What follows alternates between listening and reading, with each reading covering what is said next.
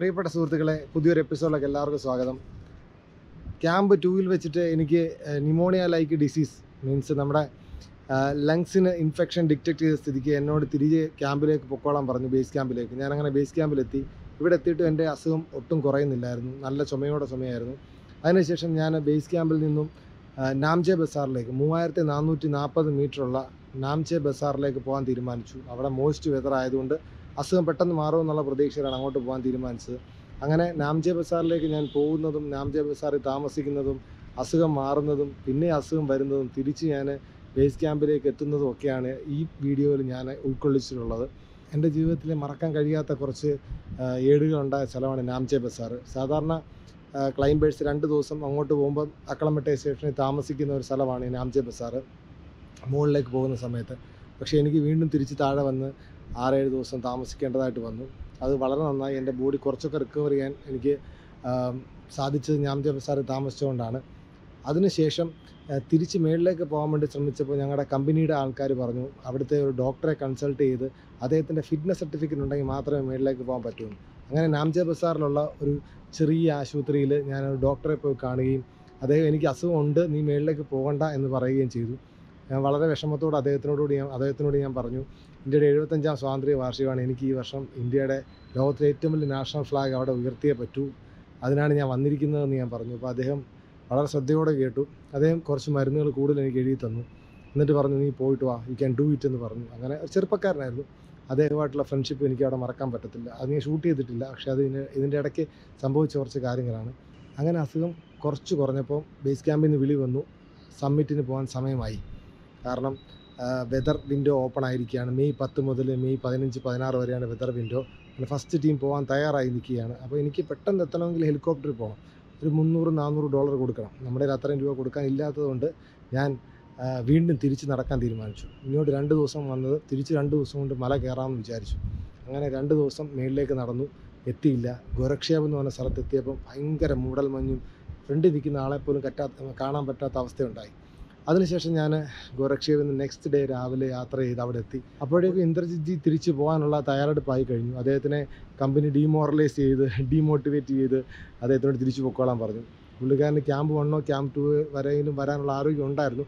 ഇന്ദ്രജിത്ത് അസുഖം ബാധിച്ച് ബേസ് ക്യാമ്പിൽ നിന്ന് ലുക്ലയിൽ പോയിട്ട് തിരിച്ച് ലുക്ലയിൽ നിന്ന് വീണ്ടും നടന്ന് ബേസ് ക്യാമ്പിൽ വന്ന ആളാണ്. അപ്പോൾ അദ്ദേഹത്തിൻ്റെ അസുഖം പൂർണ്ണമായിട്ടും ഭേദമായില്ലെങ്കിലും പുള്ളിക്കാരന് കുറച്ച് ആപത്തുണ്ടായിരുന്നു. അപ്പോൾ ഞാൻ പുള്ളിക്കാരനോട് പറഞ്ഞതുപോലെ ക്യാമ്പ് 1 ക്യാമ്പ് 2 വരെ പോയിട്ട് നിങ്ങൾ തിരിച്ചു പോകും വയ്യെങ്കിൽ. പക്ഷേ പുള്ളിക്കാരനെ അപ്പോഴേക്കും ഫുള്ളി ഡീമോട്ടിവേറ്റ് ചെയ്ത് വെച്ചിരുന്നു കമ്പനിക്കാർക്ക്. എങ്ങനെയെങ്കിലും പൈസ മൊത്തം മേടിച്ച് കഴിഞ്ഞാൽ പിന്നെ എങ്ങനെയും ആൾക്കാരെ തിരിച്ച് വിടുക എന്നുള്ളതാണ് മെയിൻ പരിപാടി സാധാരണ കമ്പനിക്കാരുടെ. അങ്ങനെ ഒരു ബുദ്ധിമുട്ടിലായി നമ്മുടെ ഇന്ദ്രജിത്ത്. കാരണം അദ്ദേഹം തിരിച്ചു പോകുന്നതും ഇതിനകത്ത് നമുക്ക് കാണാൻ സാധിക്കും. തിരിച്ച് ഞാൻ ബേസ് ക്യാമ്പിൽ വന്നപ്പോൾ ഞാൻ കാണുന്ന കാഴ്ച എന്ന് വെച്ച് കഴിഞ്ഞാൽ, സമ്മിറ്റിന് പോകാൻ വേണ്ടി അവർ വിദേശത്തു നിന്ന് ഒരുപാട് food items, dried food items ഇറക്കി വെച്ചിരിക്കുന്നതാണ് കണ്ടത്. അതൊക്കെ ഞാനെടുത്ത് തിരിച്ചും മറിച്ചുമൊക്കെ നോക്കി. എന്നിട്ട് ഞാൻ അവരോട് ചോദിച്ചത് നമുക്കൂടെ ഉള്ളതാണോ? അവർ പറഞ്ഞു, അല്ല, ഇത് ഞങ്ങൾ സെപ്പറേറ്റ് ആയിട്ട് കൊണ്ടുവന്നതാണ്, ഞങ്ങളുടെ മാത്രം പേഴ്സണൽ ഐറ്റംസാണ്, നിങ്ങൾക്ക് ഉള്ളതല്ല എന്ന് പറഞ്ഞു. അപ്പോൾ അതിനൊക്കെ ഞാൻ നോട്ട് ചെയ്ത് വെച്ചു. നമ്മുടെ കയ്യിൽ അവസാനം മേളിലേക്ക് പോകാൻ വേണ്ടി വളരെ കുറച്ച് ഐറ്റംസേ ഉണ്ടായിരുന്നുള്ളൂ. അവരുടെ കയ്യിൽ കൊക്കക്കോള ഉണ്ടായിരുന്നു. കൊക്കക്കോള വെരി ഇമ്പോർട്ടൻ്റ് ആണല്ലോ, ഞാൻ അന്ന് പറഞ്ഞ പോലെ. അവരുടെ കയ്യിൽ ചെറിയ 100 മില്ലിയുടെ 200 മില്ലിയുടെ ഒക്കെ ചെറിയ കൊക്കക്കോള കുപ്പികളുണ്ടായിരുന്നു. അതും അവരുടെ പോക്കറ്റ് വെച്ചാണ് അവർ മുകളിലേക്ക് പോയത്. എനർജി തീർന്ന സമയത്ത് ഈ കൊക്കക്കോള ബോട്ടിൽസ് കുടിച്ചിട്ടാണ് അവർ മുകളിലേക്ക് കയറുന്നത്. ഇതൊക്കെ എനിക്ക് അവിടെ നിന്ന് പുതിയ അറിവുകളായിരുന്നു. അതെല്ലാം നോക്കി വെച്ചു. എന്നിട്ട് ക്ലൈമ്പിന് റെഡി ആയിട്ടിരുന്നു. ഇതൊക്കെയാണ് ഈ എപ്പിസോഡിൽ ഉൾപ്പെടുത്തിയിരിക്കുന്നത്. എല്ലാവരും കാണുക, ലൈക്ക് ചെയ്യുക, ഷെയർ ചെയ്യുക. Thank you very much. My dear friends, എൻ്റെ ഈ ചുമ മാറാൻ വേണ്ടി 2 ദിവസം നടന്ന് നാംചയിലേക്ക് പോകാൻ തീരുമാനിച്ചിരിക്കുകയാണ്. ഈ ചുമ രക്ഷയില്ല, ഈ കണ്ടീഷനിൽ മാറത്തില്ലെന്ന് ഉറപ്പാണ്. And I am going down. ചുമ ഛർദ്ദിച്ച് ഭ്രാന്തായിരിക്കുകയാണ് എനിക്ക്. അതുകൊണ്ട് സമയം 11:30 ഞാൻ ബേസ് ക്യാമ്പ് വിട്ട് ഒറ്റയ്ക്ക് നാംചയ്ക്ക് പോയിക്കൊണ്ടിരിക്കുകയാണ്.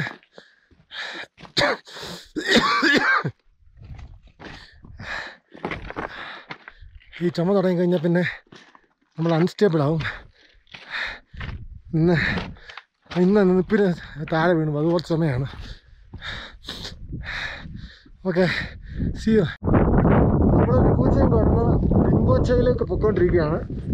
നമ്മൾ ഇങ്ങോട്ട് വരുന്ന വഴിക്ക് കണ്ടായിരുന്നു, ഇതൊരു ശവകുടീരം, ഒരുപാട് പേർ ശവകുടീരമുള്ള സ്ഥലമാണ്.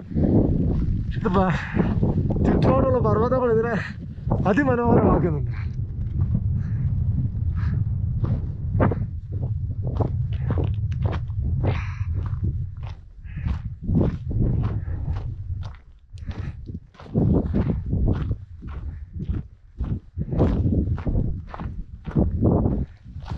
ഒന്നും പറയാനില്ല, അത്ര മനോഹരമായ സ്ഥലമാണ്.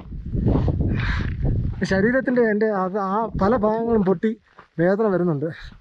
എത്രയും പെട്ടെന്ന് നാംചയിൽ പോയിട്ട് റെസ്റ്റ് ചെയ്യണം, അല്ല ശരിയാവുമെന്നവർ പറയുന്നത്. നോക്കട്ടെ.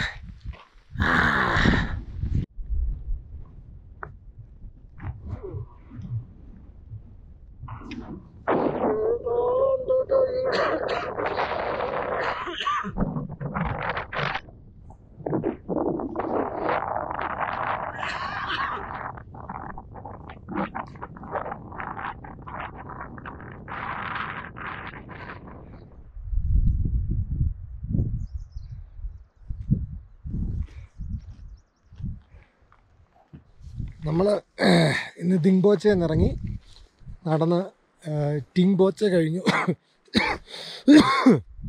ഇവിടെ നല്ല കാടും നല്ല ഓക്സിജനും ഒക്കെ ഉണ്ട്, നല്ല സുഖമുണ്ട്.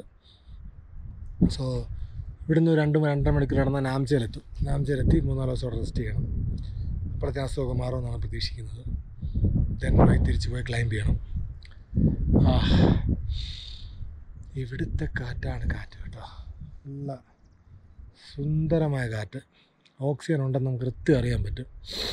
ഡ്രൈനെസ് ഇല്ല, മോയിസ്റ്റ് കാറ്റ്. ഇതിനെല്ലാ അസുഖത്തെയും മാറ്റാനുള്ള കഴിവുണ്ട്. നമ്മുടെ നാട്ടിൽ കേരളത്തിൽ ഇത്രയും സുന്ദരമായ കാറ്റും ഇത്രയും ഓക്സിജനുള്ള കാറ്റും കിട്ടുന്ന സ്ഥലത്തിൽ നിന്ന് നമ്മൾ അവിടെ നിന്ന് നമുക്കൊരു അസുഖം വരത്തില്ല, ഇത്ര ഓക്സിജൻ്റെ സപ്ലൈ ഉള്ള സ്ഥലമായതുകൊണ്ട്. സോ അതിനെക്കുറിച്ച് നമുക്ക് ചർച്ച ചെയ്യാം. ആദ്യം നാംചയിലെത്തട്ടെ.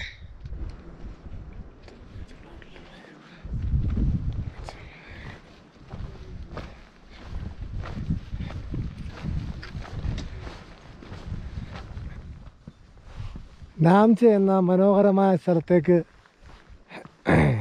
9.5 മണിക്കൂർ നടന്ന് തിരിച്ചെത്തിയിരിക്കുകയാണ്. ഇവിടെ 3-4 ദിവസം സ്പെൻഡ് ചെയ്യണം. മനസ്സും ശരീരവും ഒക്കെ ഒന്ന് റിലാക്സ് ചെയ്യിക്കണം. ഭീകരമായ നടപ്പായിരുന്നു. നടന്നു വരുന്ന വഴിക്ക് നമ്മൾ എംബസിയിലെ നമ്മുടെ സുഹൃത്തിനെ കണ്ടുമുട്ടി. നേപ്പാൾ എംബസിയിലെ എല്ലാ സഹായ വാഗ്ദാനങ്ങളും പുള്ളിക്കാരൻ നമുക്ക് ഉറപ്പ് തന്നിട്ടുണ്ട്. അതെ, ഇന്നലെ പോയിട്ട് നമ്മുടെ ക്യാമ്പ് ഡി ബേസിൽ തിരിച്ചെത്തി. ഇന്നലെ ഒരു മനോഹരമായ ഹോട്ട് ഷവർ നടത്തി.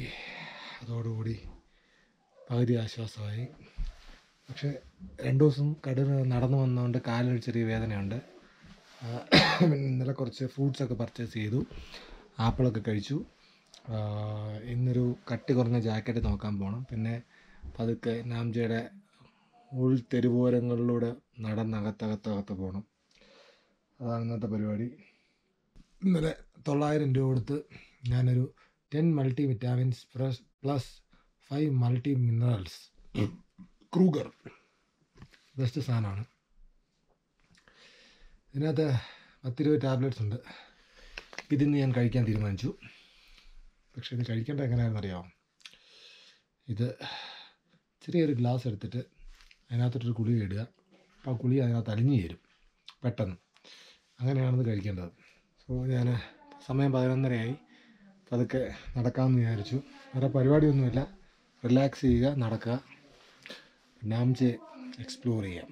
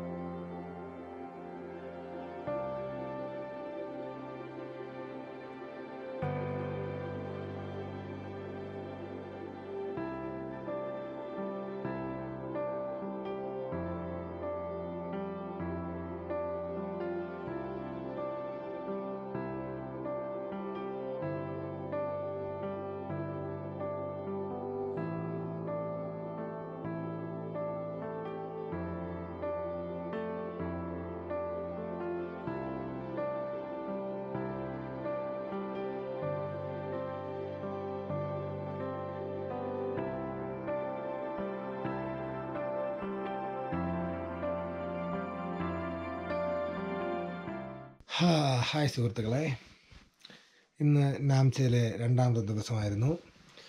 ഇന്ന് ഞാൻ കുറച്ച് നേരം കിടന്നുറങ്ങി. അത് കഴിഞ്ഞിട്ട് ചെറിയ ഷോപ്പിംഗ് ഒക്കെ നടത്തി. ആ ഷോപ്പിങ്ങിൻ്റെ ഭാഗമായിട്ട് ഞാൻ മേടിച്ചാണ് ബ്ലാക്ക് ഡയമണ്ടിൻ്റെ ജാക്കറ്റ്. ഇതിൻ്റെ പ്രത്യേകത എന്ന് വെച്ച് കഴിഞ്ഞാൽ ഇത് 700 ഫിൽസാണ്, ഡക്ക് ഫെദർ.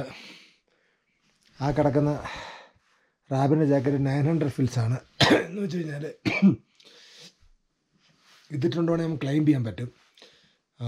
കുറച്ച് ശരീരമൊക്കെ അനങ്ങി കഴിയുമ്പം അകത്ത് വേർക്കുമ്പം പുറത്തെ തണുപ്പും അകത്തെ ചൂടുമായിട്ടുള്ളൊരു ഇതായിക്കോളും. പക്ഷേ മറ്റേ ജാക്കറ്റ് ഭയങ്കര ശ്വാസം മുട്ടലായിരിക്കും. അത് കൂടിയ സാധനമാണ്. അത് എക്സ്പെഡീഷനൊക്കെ പോകാൻ വേണ്ടിയുള്ളതാണ്. മീൻസ് ചെറിയ പർവ്വതമൊക്കെ കയറി ഇറങ്ങാൻ വേണ്ടി യൂസ് ചെയ്യാൻ പറ്റിയ ജാക്കറ്റാണത്. ഇതെന്ന് വെച്ച് കഴിഞ്ഞാൽ നമ്മൾ ക്യാമ്പ് ടൂർ കഴിഞ്ഞാൽ പിന്നെ നമ്മുടെ സമ്മിറ്റ് സ്യൂട്ടുണ്ട്, അതായിരിക്കും നമ്മൾ ഇടുന്നത്. അപ്പോൾ അതുവരെ പ്രൊട്ടക്റ്റ് ചെയ്യാൻ വേണ്ടിയുള്ള സാധനം മേടിച്ചു.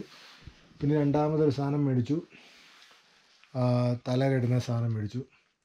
കാരണം ഹെൽമെറ്റ് വെക്കുമ്പോൾ എൻ്റെ ഇരിക്കുന്ന നോർത്ത് ഫേസ് ചെറുതാണ്, ചെവി മറയുന്നില്ല. അതുകൊണ്ട് ഉടിഞ്ഞ കാറ്റടിക്കും. അപ്പോൾ ഇത് ചെവി മറഞ്ഞ് താഴെ വരെ വന്നോളൂ.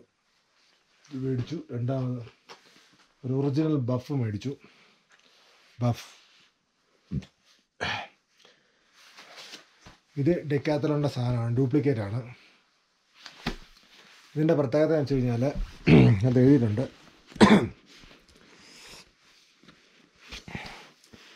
UPF 50 നമ്മുടെ അൾട്രാ വയലറ്റ് റേസ് ചെയ്യുന്നവരെ രക്ഷിക്കുന്ന സാധനമാണിത്. ബഫ് എന്ന കമ്പനിയുടെ ഏറ്റവും കൂടിയ സാധനമാണിത്. Made in സ്പെയിനാണ്. അത് മേടിച്ചു. പിന്നെ ഒരു ജോഡി മറീനോ വൂളിൻ്റെ ഒരു ജോഡി ട്രക്കിംഗ് സോക്സും മേടിച്ചിട്ടുണ്ട്. മറീനോ വൂളാണ്. ലോർപ്പൻ എന്ന കമ്പനിയുടെയാണ്. ലോർപ്പൻ നല്ല കമ്പനിയാണ്. ഇത്ര സാധനങ്ങൾ ഇന്ന് മേടിച്ചു.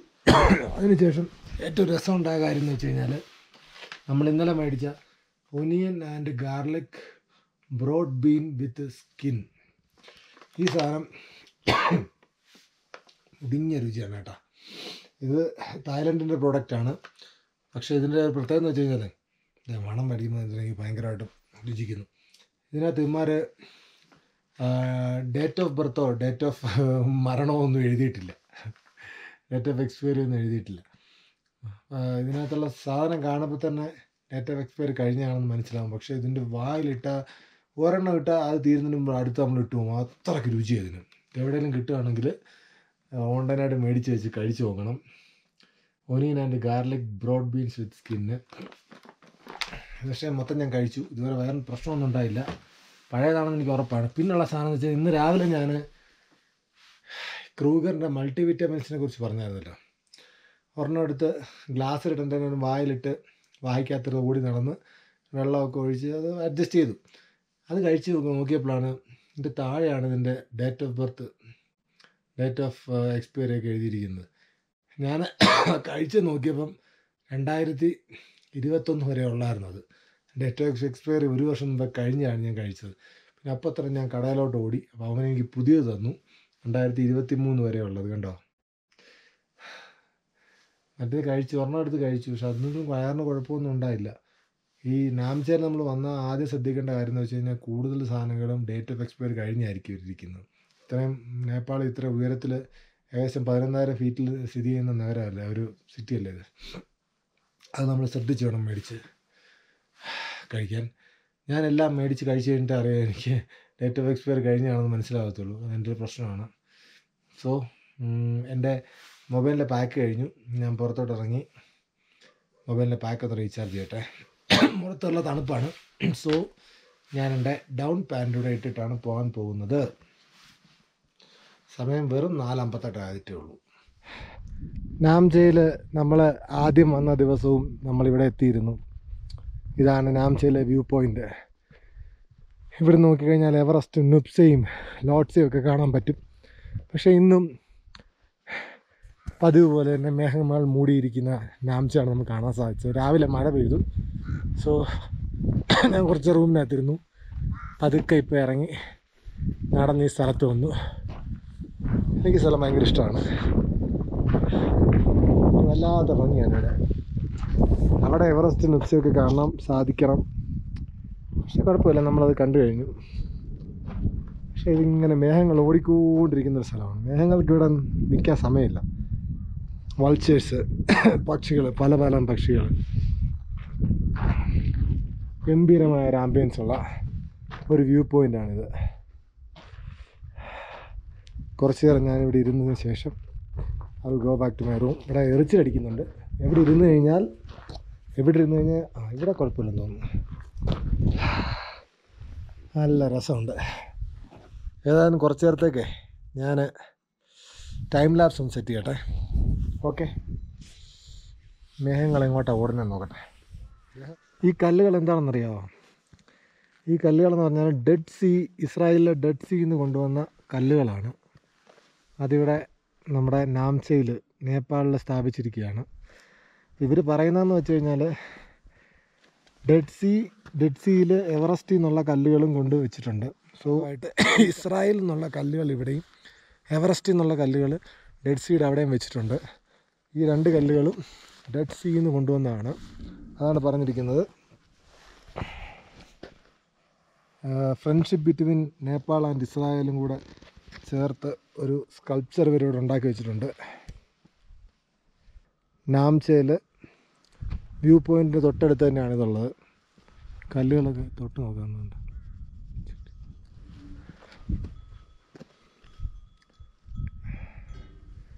ഡെഡ് സീയിലെ കല്ല്. ഗുഡ്. ജീവിതത്തിൽ ഒരുപാട് നാളായി ഇങ്ങനെ ഒറ്റയ്ക്ക് നടന്നിട്ട്. നാട്ടിലാകുമ്പോൾ ഫാമിലിയോ കൂട്ടുകാരോ കൊളീഗ്സോ ആരെങ്കിലുമൊക്കെ കാണും. എപ്പോഴും ആരെങ്കിലുമൊക്കെ എൻ്റെ കൂടെ കാണും. പക്ഷേ ഇതിപ്പോൾ 3-4 ദിവസമായിട്ട് ഏകാന്തമായിട്ടുള്ളൊരു താമസവും യാത്രയും ഒക്കെയാണ്. ഇതൊക്കെ എനിക്ക് അന്യമാണ്. ചുമ, തൊണ്ടയ്ക്ക് വേദനയൊക്കെ ശരിയാകാൻ വേണ്ടി മുകളിൽ നിന്ന് താഴേക്ക് ഇറങ്ങിയതാണ്. ഒരു 80% മാറി. ഏകാന്തത വല്ലാത്തൊരവസ്ഥയാണ്. കുറച്ച് നേരമൊക്കെ ഇന്ന് ഭക്ഷണമൊക്കെ കഴിക്കാം, മൊബൈലൊക്കെ നോക്കാം, പിന്നെ പുതിയ ആൾക്കാരോടൊക്കെ ബന്ധം സ്ഥാപിക്കാം. പക്ഷേ അൾട്ടിമേറ്റ്ലി ഒരു വല്ലാത്ത അവസ്ഥയാണ്. സോ പലരും സോളോ ആയിട്ട് യാത്ര ചെയ്യുന്നവരുണ്ട്, എനിക്കറിയാം. ഏകാന്തത ഇഷ്ടപ്പെടുന്നവരുണ്ട്. ബട്ട് എന്തെങ്കിലും കാര്യം ആരെങ്കിലുമായിട്ടൊക്കെ ഷെയർ ചെയ്യാനില്ലെങ്കിൽ, ഷെയർ ചെയ്യാതിരുന്നു കഴിഞ്ഞാൽ എനിക്കൊരു രസമില്ല, ത്രില്ലില്ല. അതെന്ന് വെച്ച് കഴിഞ്ഞാൽ ഇൻസ്റ്റാഗ്രാമിലോ ഫേസ്ബുക്കിലോ വാട്സപ്പിലോ ഷെയർ ചെയ്യുന്നതല്ല. ചുമ്മാ എന്തെങ്കിലും കൂതറ തമാശയൊക്കെ പറഞ്ഞ് നടന്ന് ഒരുമിച്ച് എവിടെയെങ്കിലുമൊക്കെ ഇരുന്ന് എന്തെങ്കിലുമൊക്കെ കഴിച്ച് അടിപിടിയൊക്കെ ഉണ്ടാക്കി, അതാണ് എൻ്റെ ഒരു ലൈൻ. ഈ പറഞ്ഞ കണ്ടില്ല, ഇത് മനോഹരമായൊരു ചെറിയ പൈൻ ഫോറസ്റ്റിനകത്തൂടെയാണ് നമ്മൾ വ്യൂ പോയിൻറ്റിലേക്ക് എത്തിച്ചേർന്നത്. നല്ല രസമുള്ള, നല്ല ആംബിയൻസ് ഉള്ള സ്ഥലമാണ്. കൂട്ടുകാരൊക്കെ ഉണ്ടായിരുന്നെങ്കിൽ എന്തെങ്കിലുമൊക്കെ കശപിശയൊക്കെ കാണിച്ച് എന്തെങ്കിലുമൊക്കെ സംസാരിക്കുകയൊക്കെ ചെയ്യാമായിരുന്നു. പുതിയ കാര്യങ്ങൾ ഷെയർ ചെയ്ത് കിട്ടിയാണ്. ഒരുത്തൻ്റെ ആംഗിളായിരിക്കത്തില്ല നമ്മുടെ ആംഗിൾ. കൊള്ളാം.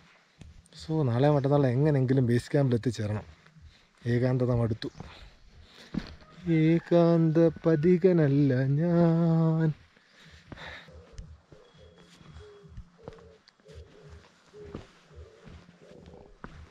ഇതാണ് ശ്രീ ഹിമാലയ ബേസിക് സ്കൂൾ. ഇവിടെ കുറച്ച് കുട്ടികൾ ഫുട്ബോൾ കളിക്കുന്നുണ്ട്. ഞാൻ കുറച്ച് നേരം കൊണ്ട് കളി കണ്ടുകൊണ്ടിരിക്കുകയായിരുന്നു.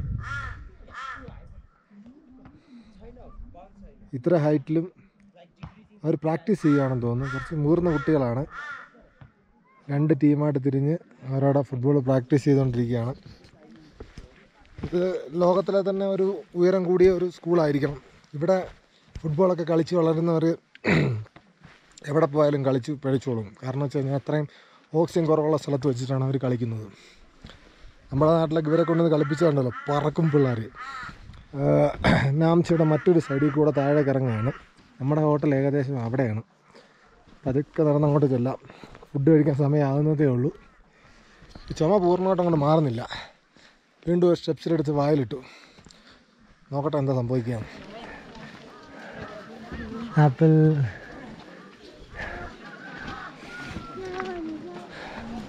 Cookery, Ram,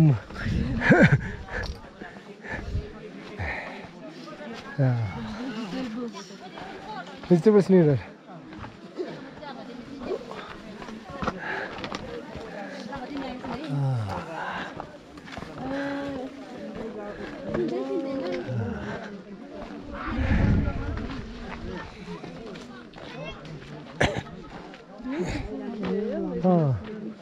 Very beautiful.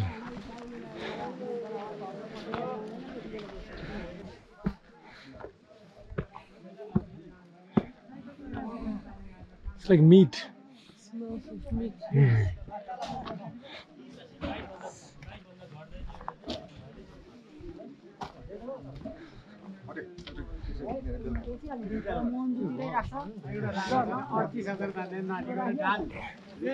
Spices and everything.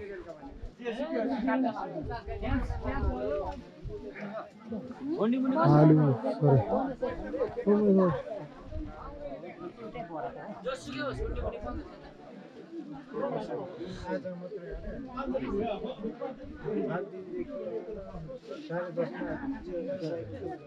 This is vegetables.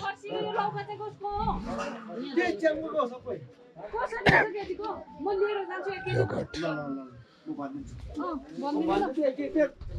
Pamakya.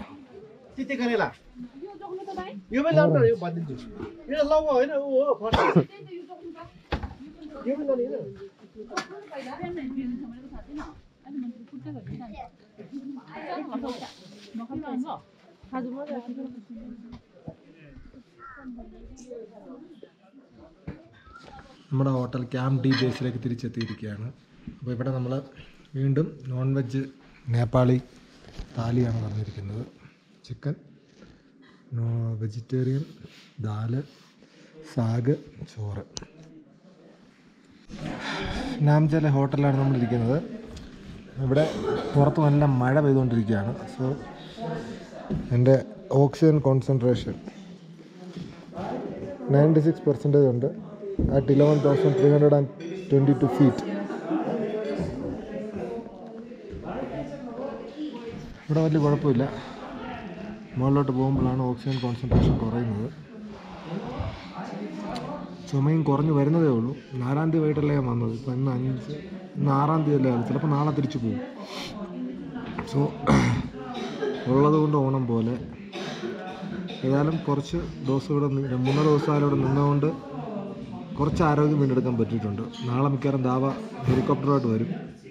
നോക്കട്ടെ, മഴ മാറിയെങ്കിൽ പോയി കുറച്ച് എനർജി ബാറൊക്കെ മേടിച്ച് വെക്കണം. സോ ഇന്ന് നമ്മുടെ UK-കാരൻ ഡോക്ടർ ഷോൺ വിളിച്ചു. അയാൾ പറഞ്ഞു ചുമയൊക്കെയാണ് 2 ദിവസം കൂടെ നിന്നിട്ട് വന്നതായെന്ന് പറഞ്ഞു. ഞാൻ മൂളി. പക്ഷേ കടുത്ത ഏകാന്തത മൂലം എനിക്ക് പോകാതിരിക്കാൻ പറ്റുന്നില്ല. ദാവ എന്താ പറയുന്നത് നോക്കാം. ഈ മരുന്ന് കുടിച്ചിവിടെ വരെ ആക്കി.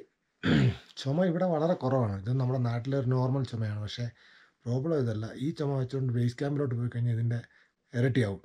അതും സഹിക്കാം. അത് ക്യാമ്പ് 2 ആകുമ്പോഴേ നമ്മളെ കൊല്ലുന്ന ചുമയാവും.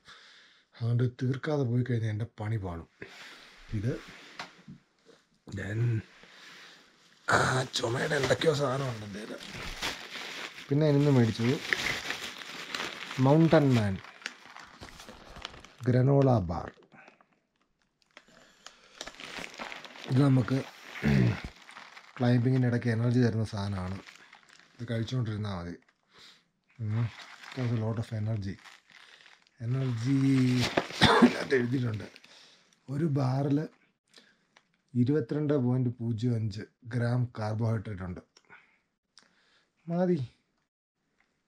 2-3 ബാറുകൊണ്ട് അടിച്ച് കയറ്റുമ്പോഴത്തേന് ആരോഗ്യം കൂടും. പിന്നെ നമ്മുടെ ഹിമാലയയുടെ വൈബ്സ്. പിന്നെ ആ മൗണ്ടൻ മാൻ്റെ തന്നെ വേറൊരു truckers fuel, cinnamon and Raisen. ഇത്ര സാധനം മേടിച്ചിട്ടുണ്ട്. ബേസ് ക്യാമ്പിൽ കൊണ്ടുപോകാനുള്ളതാണ്.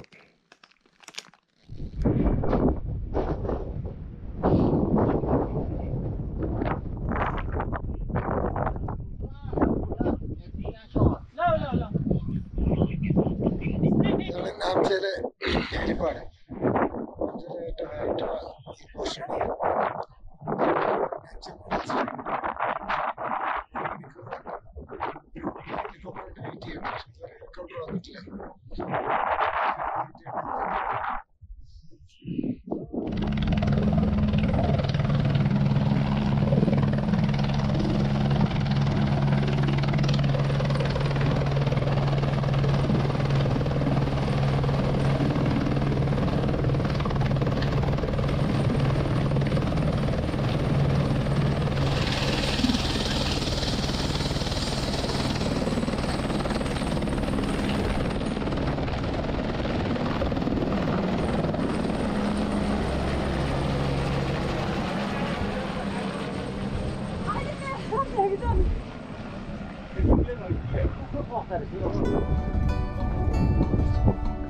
ഇതാണ് നാംചയിലെ ഓൾഡസ്റ്റ് മൊണാസ്ട്രി.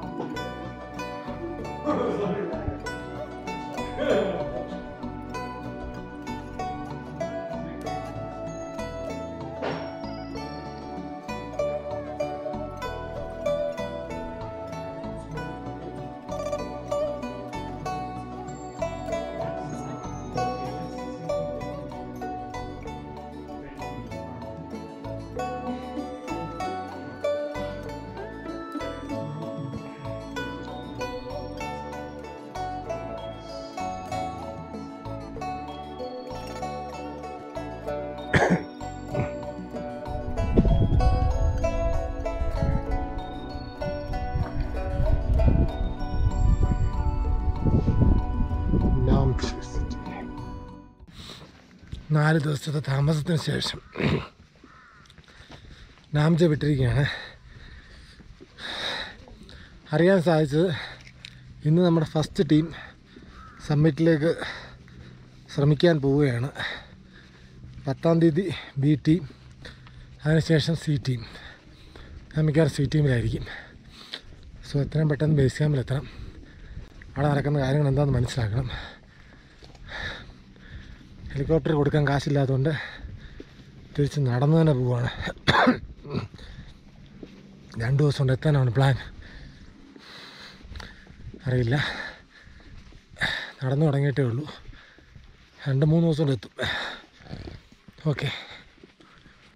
എൻ്റെ ഇവിടെ ഈ പട്ടി നടക്കാൻ തുടങ്ങിയിട്ട് 3 മണിക്കൂറോളമായി. ആ പട്ടിയെ കണ്ടിട്ട് ഈ പട്ടിയും കൂടെ വരുന്നുണ്ട്. അടുത്ത കടയിൽ നിന്ന് മേടിച്ചു കൊടുക്കാം.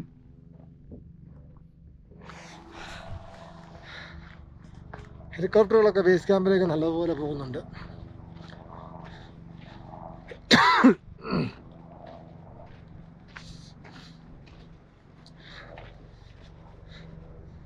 അടുത്ത് ഏതോ ഒരു ഗ്രാമം കാണുന്നുണ്ട്, ടിംബോച്ച്. ടിംബോച്ച് എന്ന അടുത്ത ഗ്രാമത്തിലേക്ക്, മെയിൻ സ്ഥലത്തിലേക്ക് പോകുന്നതിന് മുമ്പ് ഒരു ഭയങ്കരമായ കയറ്റമുണ്ട്. ആ കയറ്റം കയറാൻ തന്നെ 2 മണിക്കൂർ വേണം മിനിമം. അത് കഴിഞ്ഞ് ഇറക്കം ഇറങ്ങിച്ചിരുന്ന ദിബോച്ച്, അത് പിന്നെയും കയറ്റം കയറി പാങ്ബോച്ച്. അത് കഴിഞ്ഞാണ് നമ്മുടെ പെരീച്ച വരുന്നത്.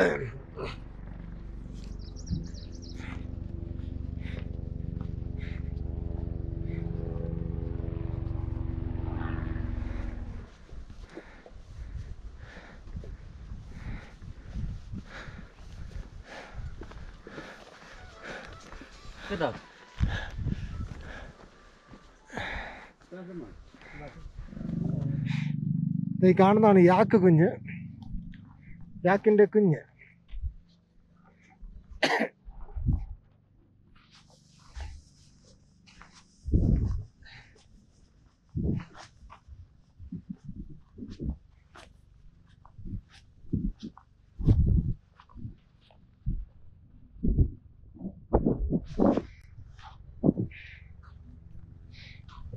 ഈ സ്ഥലത്തിൻ്റെ പേരാണ് ഫെരീച്ചെ. ഇവിടെയാണ് ഹെലികോപ്റ്ററുകളൊക്കെ റീഫ്യൂൽ ചെയ്യാൻ വേണ്ടി എത്തുന്ന സ്ഥലം. ഇവിടുന്ന് 15 മണിക്കൂർ നടന്നു കഴിഞ്ഞാൽ ബേസ് ക്യാമ്പ് എത്തും. നടന്നുകൊണ്ടിരിക്കുകയാണ്.